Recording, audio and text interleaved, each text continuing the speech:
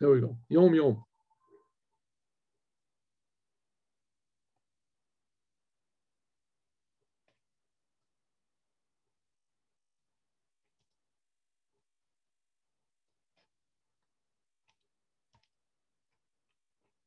From the time of the exodus from Egypt, the Jewish people are called the army of God.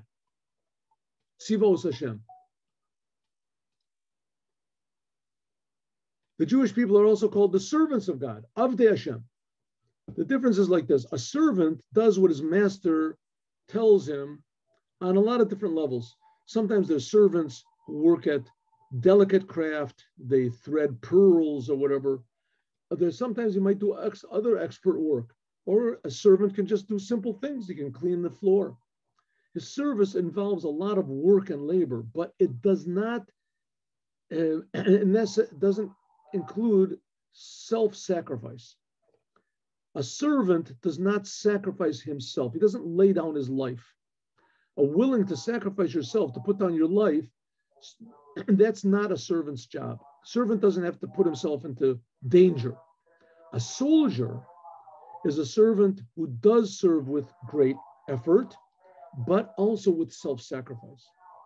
In wars, whether he's defending or whether he's attacking, the soldiers have to stand their post with the highest degree of determination, undeterred, not afraid by any enemy. Their service is not one of understanding.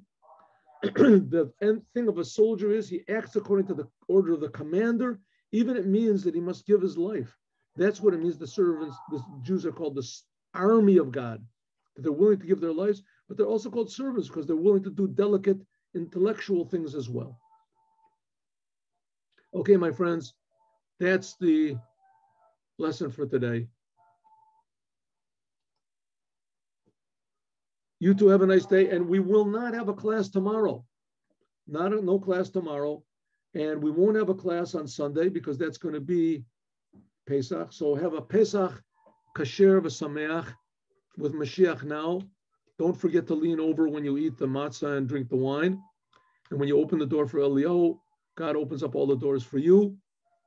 And ask for Mashiach now. That's what we need.